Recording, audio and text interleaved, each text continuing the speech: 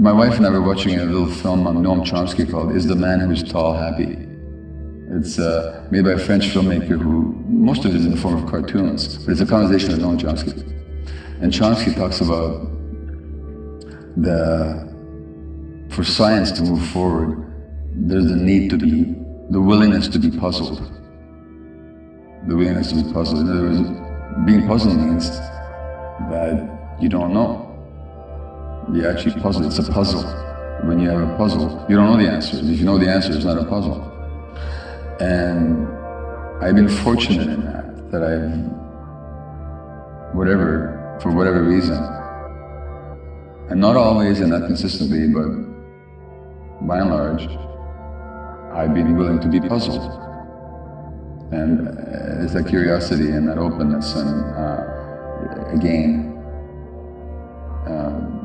I could allow myself to be puzzled more often than I am, but if we never allow ourselves to be puzzled, we just don't move forward. And as long as we are willing to be puzzled, then learning is a lifelong adventure, you know, so age actually doesn't much come into it.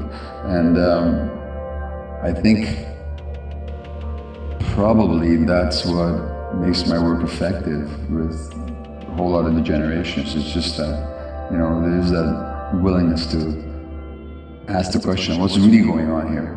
What's really going on here? And if only people would keep asking themselves that, what's really going on here? Instead of assuming that we know and that the explanations that we've been given by society or our parents or anybody may not contain either the truth or the full truth. If more people wouldn't be puzzled all the time, we'd have a much more fluid society.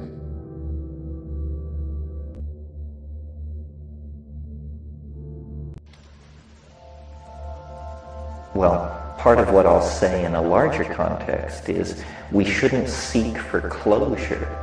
We shouldn't, part of what the psychedelic point of view represents is living a certain portion of your life without answers.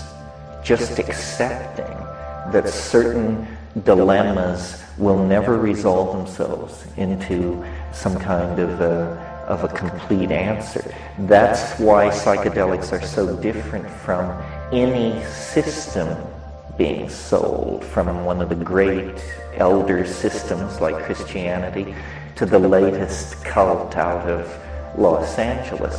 These cults, these cultic answers, always invariably provide a complete set of answers to life's dilemmas at the price of being absurd, but this doesn't seem to bother people. So part of what being psychedelic means, I think, is relentlessly living with unanswered questions. And this relationship thing, this is the heart of the alchemical furnace. This is where the coincidentia positorum is a fact in your life and my life. And I don't know whether psychedelics make it easier or harder to come to terms with that. They certainly reveal its many facets with incredible and sometimes bewildering clarity. Yeah.